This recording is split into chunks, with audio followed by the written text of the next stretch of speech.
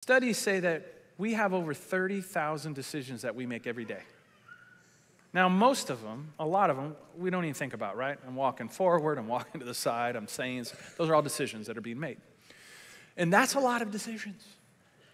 And the Bible tells us very clearly that the peace that Christ gives is to guide you in the decisions you make. He actually wants to guide you in a moment-by-moment, daily way, so that the decisions that you're trying to make, that you're trying to figure out in life, give you peace. You recognize that when you make a decision, you shouldn't be in turmoil.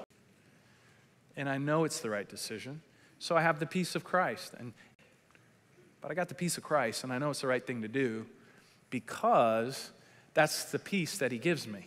He's guiding me in the decisions I make, and he wants to guide you in the decisions that you make as well. And that's his promise as we lean into his peace.